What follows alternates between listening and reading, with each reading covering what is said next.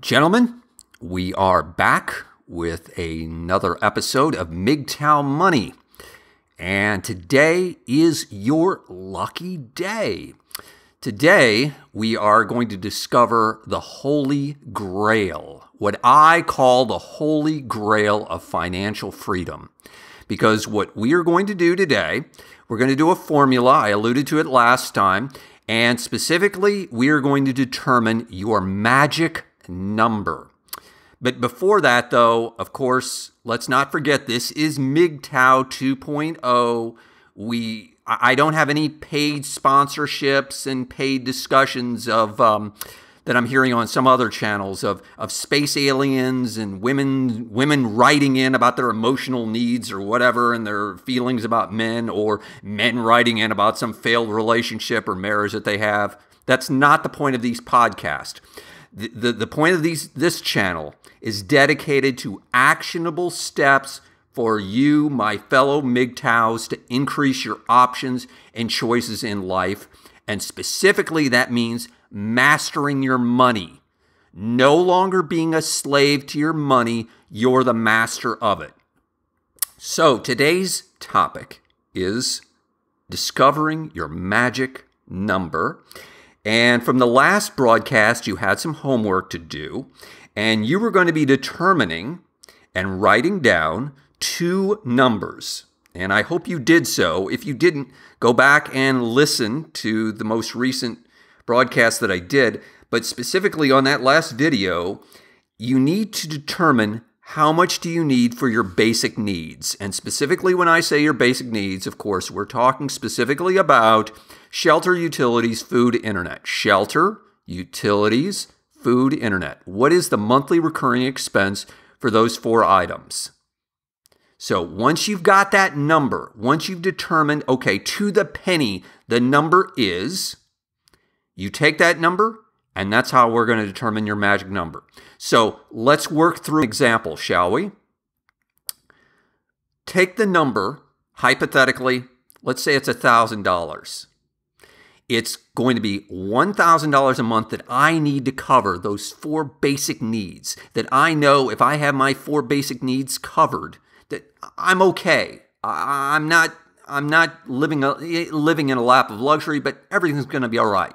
So $1,000 a month in my hypothetical example times 12, a 1-year period, is $12,000. Now, here's the key.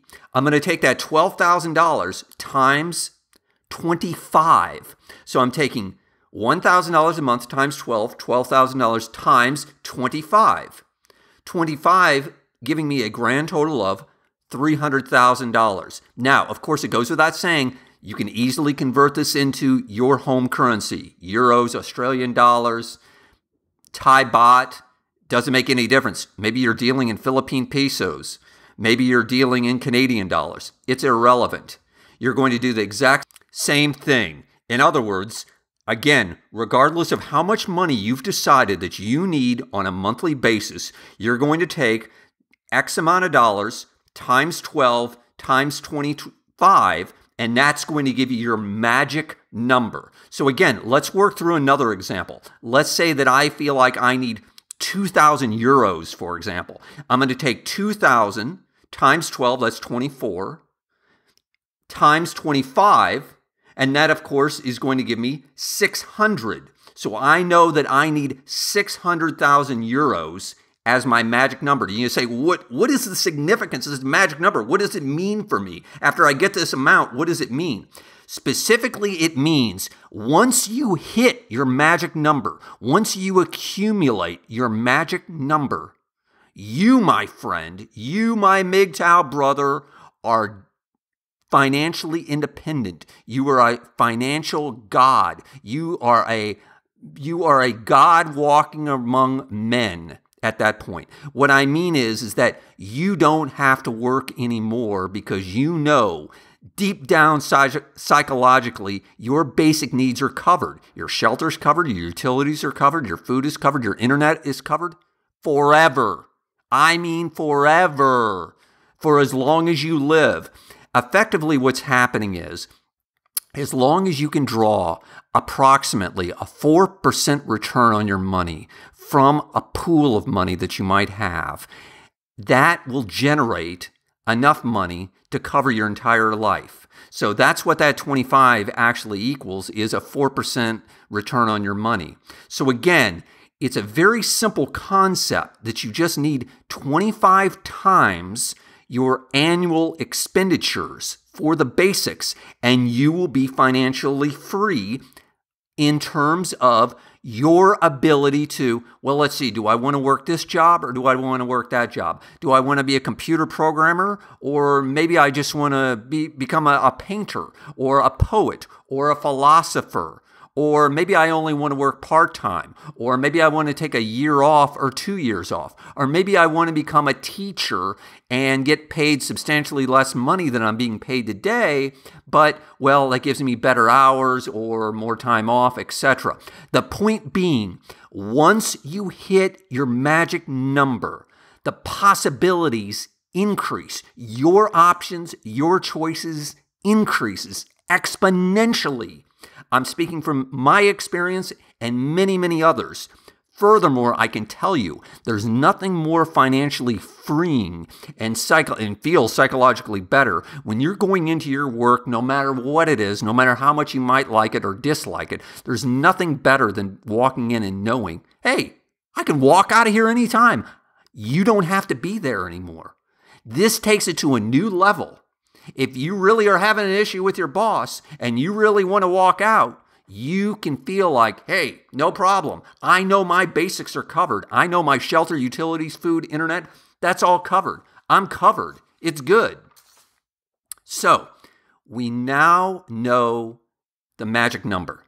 Let's get to the next number that we were talking about on the last video. Specifically, I was talking about determining your cash on hand, trying to figure out, all right, how much money do I have? I'm not talking about money that's owed to you from a third person. I'm talking about money that you have that's readily accessible to you. This is very, very important.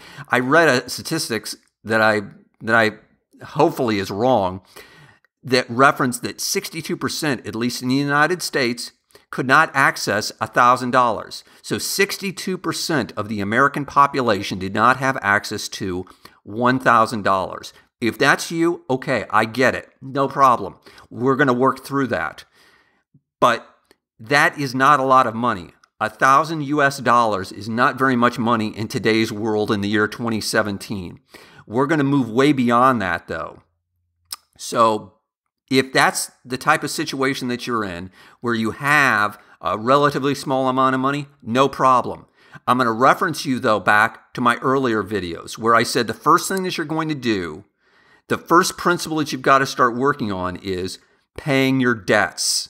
And so if you're the type of person, you've got debt and you only have a small amount of money, please go back to one of my earlier videos where I discuss some specific ideas and specific techniques of starting with your smallest debts, paying those off, and continuing on. Hopefully, you're not one of those people. Even though you might have only a small amount of money, hopefully you are debt-free today. Hopefully you have no debts and your debt load is zero. Because we're going to take this to the next step. Even though you might only have a small amount of money, you now have something to start focusing on with laser-like focus. And that something is, of course, your magic number. Remember that very, very simple formula that I just gave you a few minutes ago. So once you have that magic number, you can focus on it. Now, again, before you start focusing on the magic number, I can't emphasize enough, get the debts paid.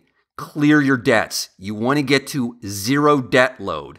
I mentioned it before, credit cards in particular, but all forms of debt it's a form of heroin. Just like presumably, if you're a MGTOW, you've made a commitment, hey, look, I'm staying away from women. Then you need to make another commitment, I'm staying away from debt. I'm staying out of debt. I'm going to do whatever I need to do to stay out of debt. It might be difficult sometimes. It might be stressful sometimes. I might have to really cut a lot of corners, but I'm going to stay out of debt. That is absolutely critical. You get your magic number, you get out of debt, you take that small amount of money that you've determined you've got and you start building on it. And you stay laser-like focused on, okay, I might only have $500 and I might need to build this up to $300,000 or whatever that number might be for you. But you can do it with laser-like focus. I'm speaking from experience. Furthermore, let me throw in another little personal anecdote for you. Do you know what my magic number is? I'm not going to tell you exactly what that magic number is, but I'll tell you this. It's a lot less than $1,000. It's less than 1,000 US dollars. Yeah, that's right. I can live on a lot less than $1,000. And no, I don't live in a hovel. And no, I can promise you, I'm not walking everywhere. I have an automobile. I do have insurance, etc. So the bottom line is, it can be done. But first, you got to get the debts cleared off. And number two, then you got to get that magic number finished. So with that said, let's give you some homework in terms of how we're going to get that magic number, how we're going to start chipping away at that magic number that might frankly seem insurmountable, because I know many, many times in my life it did. It seemed ridiculous. I'm never going to be able to do this. This is what you got to do. Here's your homework.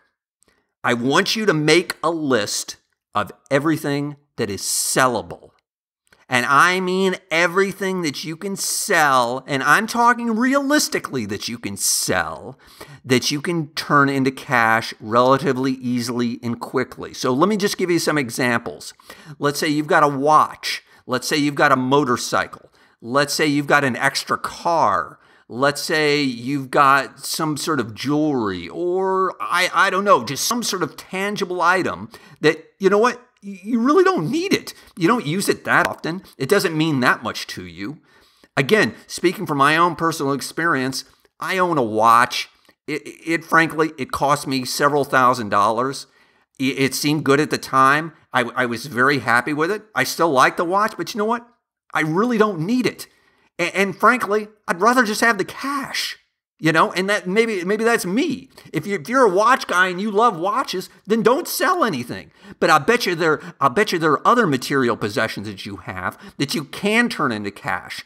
And by turning into cash, you're going to be that much closer. You're going to be chipping away, chip away at getting that much closer to your magic number. So again, your homework, you're going to make a list. And you're going to start the process of getting rid of some of that stuff, if you will, that's cluttering your life. Let me leave you with this final concept. There's only a few things in your life that are really material goods that are really generating most of the happiness. Let's look at the 80-20 principle.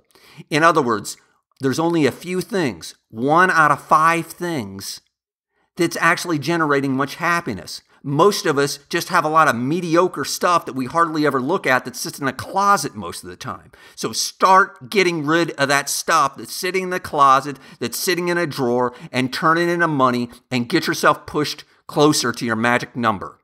Gentlemen, I appreciate you listening. As always, hit the subscribe button if you enjoyed what you heard. And just as importantly, hit the like button if you found this information useful. Finally, until next time, this is John Galt out.